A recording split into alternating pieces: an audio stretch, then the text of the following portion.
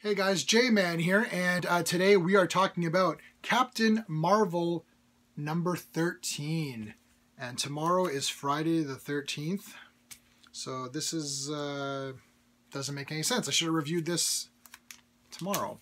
Alright, I already taped this up, which I didn't even realize. I thought I hadn't taped it up. So let's get this sucker out. And now if you've been following along, I have liked the last few story arcs for Captain Marvel, and especially this one here with the, there you go. This is a great cover. That's really, like, awesome. You know, this is a side note. I hate this ad. I don't even know what this is for. A movie, I guess.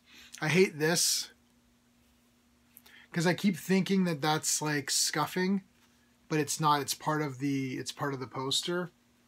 We get it. All right. So let's go through this now. There's going to be spoilers in this for sure because you can't really talk about it without it. So this is The Last Avenger Part 2. You get a quick recap. So Vox Supreme has given Carol some kind of cool outfit. I love this costume. They got to make a figure or a pop or something. They probably won't, but I wish they would. So he's basically forcing her to kill off the Avengers. That's kind of what we got now. She killed Thor last issue and presented his head to Vox Supreme, who is the he's got the Kree intelligence, the Kree great intelligence. He's mixed with that, so that's why he's Vox Supreme. So he's a supreme intelligence mixed with Vox. Yes, is that right? Yes. Okay, anyway, I haven't read the Inhumans stuff, so I don't really know about the origins of that character. If somebody wants to tell me what the hell that character is, they can let me know in the comments. So, a lot of people were pissed off that Carol beat up Thor. I already discussed that in my last video. Heroes fight each other all the time. That's a staple of comics. Stronger heroes, you know, often lose to weaker heroes, like Batman versus Superman. Superman always seems to lose somehow, which I don't believe would happen. I know he uses kryptonite, whatever. But, you know, if you can accept Batman beating Superman, then why not Carol beating Thor? Especially since, A, Thor wasn't prepared for this battle. She caught him off guard. B, he is friends with Carol and loves her, so he's definitely not trying his hardest, and he's a little bit cocky, and she uses that against him. Now, spoiler alert, obviously she didn't kill Thor, and we find out in this issue that she didn't. But before we find that out, she's going to fight Tony Stark. So she just comes in and starts beating the crap out of him.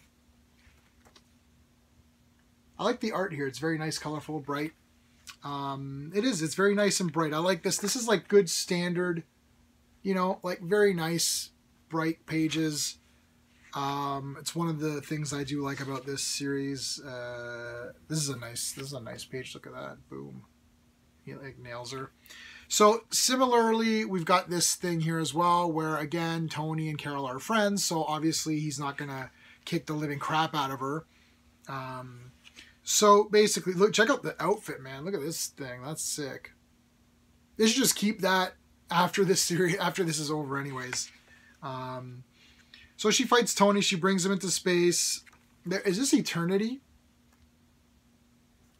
You know, remember Eternity? I don't know if that is Eternity. They give her a name, but I don't remember what it was now.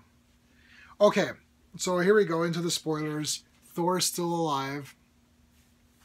And so is Tony, of course. They're in like this pocket dimension, which is in Eternity, or whatever that being is. They say the name, and I'm just I don't know why I forgot the name. I just read this too. I read this earlier today. Actually, I read this yesterday. What am I saying today? But I forgot the name. I'm just calling her Eternity because that's what it looks like to me. But so it's like they're in this pocket universe. Now, Vox Supreme can hear what Carol's saying and doing, so she's got to be really careful on how she does this. So it basically shows why she's doing it. We don't know what Vox Supreme's goal is. Maybe it's in another comic that I don't know about, like an Avengers book or an Inhumans or something. But there's a lot of Kree children who are kind of just like screwed because like nobody wants them because, you know, the Kree are dicks. So we can't have them on Earth, but then we don't know where else to put them because nobody wants them. So they're in these little safe houses or whatever around the planet, I guess, or America, wherever. And Vox Supreme blows one of them up, and he's like, I'm going to blow all these up unless you do what I say. So he kind of has Carol, you know, by the throat there, and he wants her to kill all the Avengers off. So now how is she able to kill these Avengers and present, because I mean she presented Thor's head, so that's explained because there was like some SHIELD facility that I guess was cloning Avengers or something. So that's the explanation there. So everyone can relax. Captain Marvel, Carol did not kill all the Avengers, which we knew. Anybody who knows anything about comics knows that she wasn't really killing these guys off, okay? Do I think that Carol can defeat these characters? Well, it's kind of said in this issue that I think she could defeat Iron Man, I would think. Thor, not sure, because Thor's pretty strong, so I don't think she could really beat Thor, really. But again, that's not really an issue because, again, he wasn't fighting at his fullest, and she wasn't really trying to kill him. So it was just a battle, and we've seen these fights so many times. Like, I mean, I've seen Spider-Man hold his own against Hulk, right? So like, getting into these debates is utterly pointless, though it is fun. I do feel that sometimes these debates revolve around people not liking Captain Marvel and just saying, oh, she sucks and she should lose or whatever. I mean, I don't care about that. No, I don't think she could beat Thor. I don't think that takes away from her character. And when she defeated Thor in the last book, I don't think that took away from Thor's character or strength. You know, when Superman gets defeated by Batman, I don't think that lessens Superman. You know, Batman cheated by using kryptonite. You know, but again, like it doesn't hurt these characters. It's a fun thing. You know, so we want to have fun and read these guys fight each other. It's no big deal. So that's pretty much it. I did enjoy this issue number 13. I don't remember who's the next target.